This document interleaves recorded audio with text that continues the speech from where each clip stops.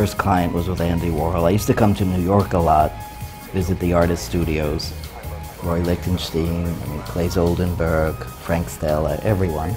I saw what the pop artists were doing. They pushed painting so far, I felt I'm never going to be able to jump again, 20 years ahead.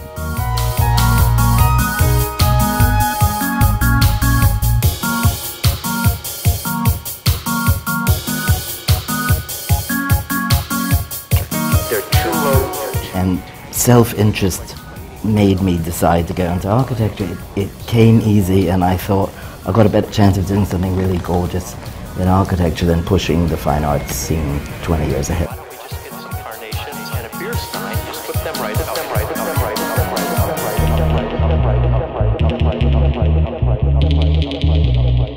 I feel that my style is something that actually defines the time in which we live, which means it combines many things. It'll combine the art in which we live, some of the tastes that people have in furniture and textiles in which we live, and a very definite modernity in the architecture.